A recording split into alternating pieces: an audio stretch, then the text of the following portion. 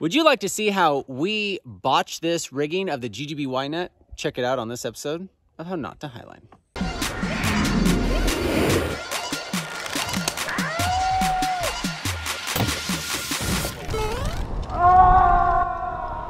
Hi, I'm Ryan Jinks, and welcome to GGBY, a week before GGBY. And what we're going to do is put this out in the big space in order to have possibly some cool projects happen. And yeah. So we're going to rig this up pretty much where the net used to be before GGBY had the net in the smaller cove over here. But we're going to do a pretty cool technique, and I wanted to show you in this episode how we're going to get this net over with the shower curtain method.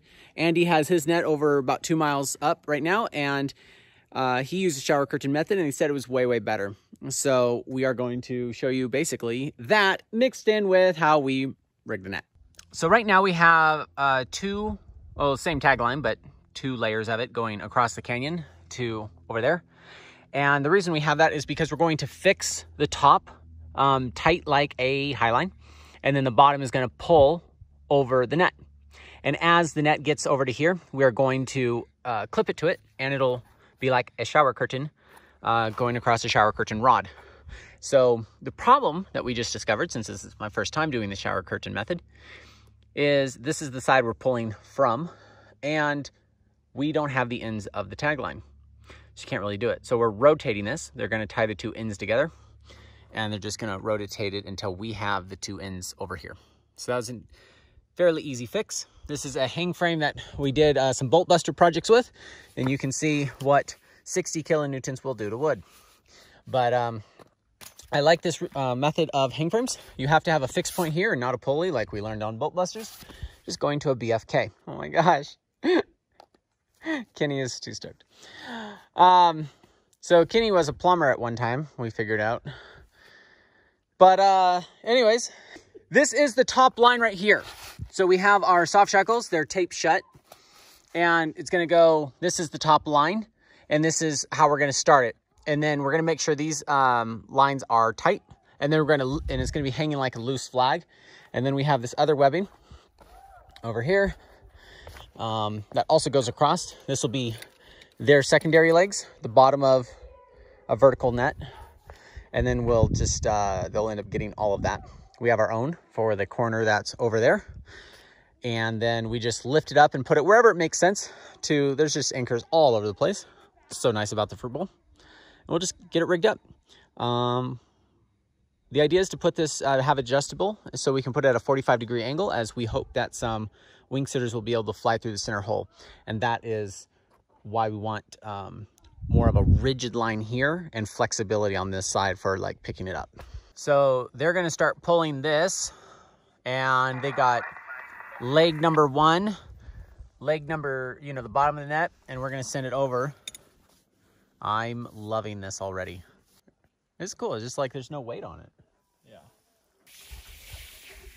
What do you think, Kenny? I think it's pretty safe.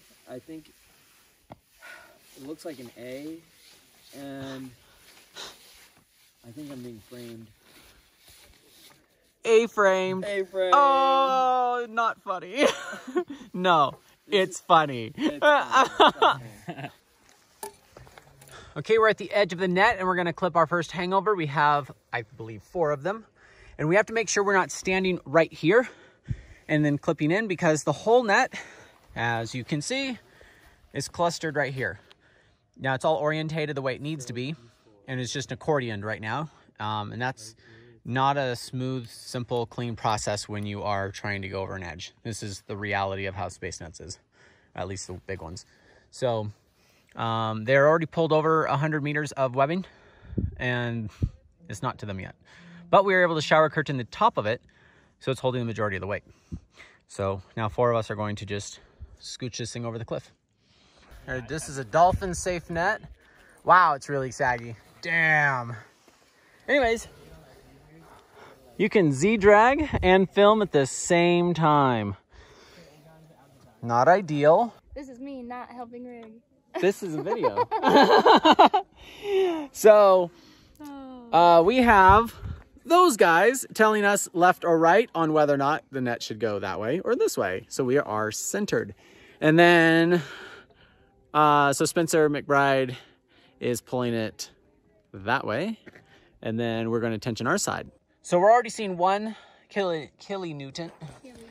And it's draping so far down. And that's why you can't really have a lot of people on a big net, because it's almost at like 6, 7, or 8 kilonewtons just to get it up high enough.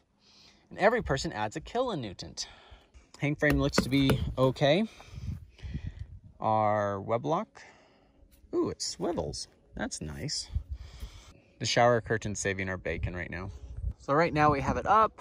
For the most part, we have to tension more on that side in order to get it more centered. I want about 4, 5, 6, 7 kilonewtons on that line. And then we use the backup line. We're gonna put some tension on it so they're both working in unison together. And that's pretty much done. We just lift up these other legs so we can pull it to whatever anchor we want. We have a lot of flexibility with the square.